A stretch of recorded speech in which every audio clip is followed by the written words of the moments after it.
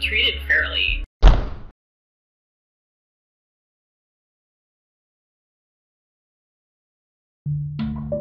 For a long time, cosmetics were tested on animals. Products, the tests that are done on animals don't translate very well to human beings. Mice are not humans. Even chimpanzees, which are very close to us, have differences that are very important. There's more products nowadays, or personal care products anyway, that are not tested on animals simply because people have asked for that. Cosmetics companies didn't test their products on animals for a long time. They want to sell their cosmetics in China. And China passed a law that said that you have to test your products on animals. A few years ago, the European Union passed this fantastic law that said that if you want to sell cosmetics in any of the European Union countries, you couldn't have tested that product on animals.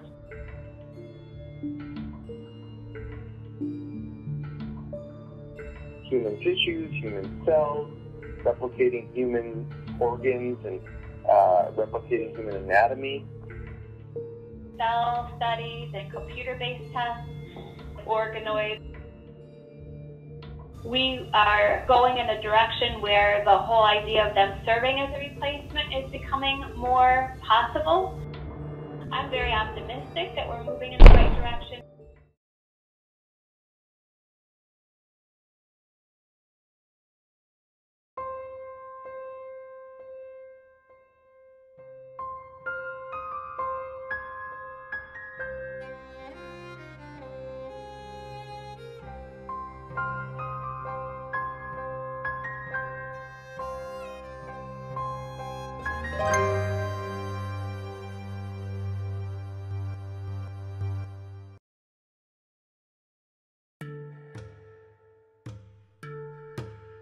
Historically, researchers thought that using animals would be helpful because they are whole organisms.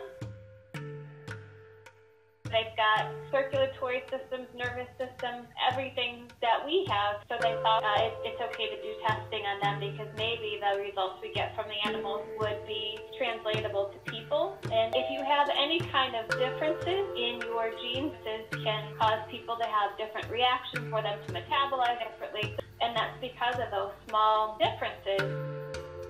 A lot of tests that show a lot of promise in animals fail in humans.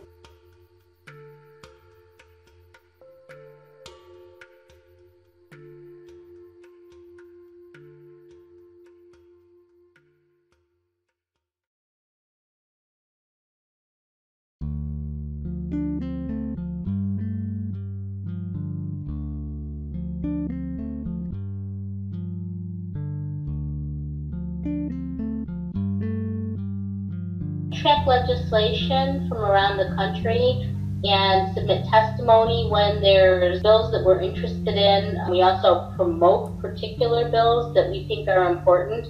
We go to legislators and ask them if they would be interested in introducing them. I also submit comments on federal regulations that have been proposed, contact legislators, go to a meeting of a state assembly to testify.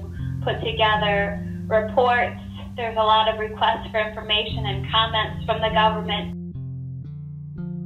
On average, it takes at least 3 times of introducing a bill, finding a sponsor, and having it introduced, whether it's a state assembly or U.S. Congress. U.S. Congress can take even longer before it's seriously considered. It's a lot of time. Most sessions are 2 years, so that's 6 years from the time you first think of something until there's a chance that it actually passes.